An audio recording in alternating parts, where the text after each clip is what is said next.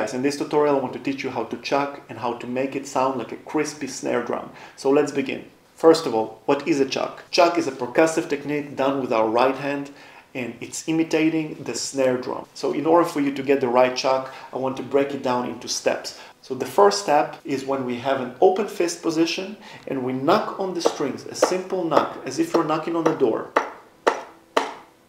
Step 2 is when the knock changes directions and it starts going a little bit lower, a little bit down towards the first string. So at this point it's very important to pay attention to the thumb of the right hand.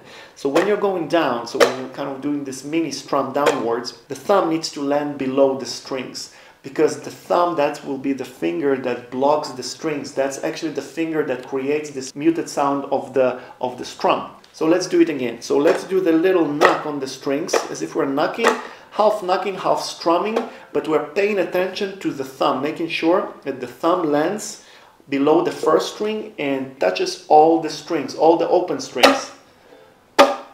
Okay? Now step 3. Try to be as lazy as possible with your right hand. So as if you are just throwing the fingers, throwing the entire wrist on the strings. A very lazy motion. Okay, so we started with a knock, right? We started paying attention to our thumb.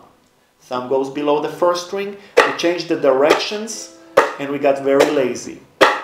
Ideally, what you want to hear when you're chucking is a strum, a simple strum of the strings. Doesn't have to be all the strings. You can even focus on the lower 2 strings, so meaning strings 1 and 2, like a mini motion there, right? And as I said, very important to pay attention to your thumb. That's the finger that blocks the strings. We need to have it muted. And it's the combination. There's a bit of a rotating motion of the wrist, as you can see, right? So it kind of goes down. Started with a knock, started rotating a little bit, going down, and you get this crispy, snary sound from your chuck.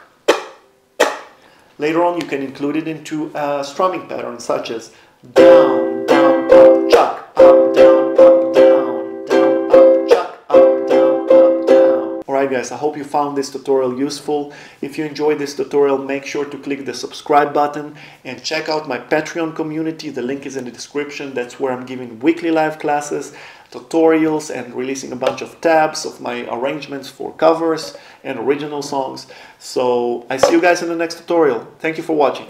Bye bye.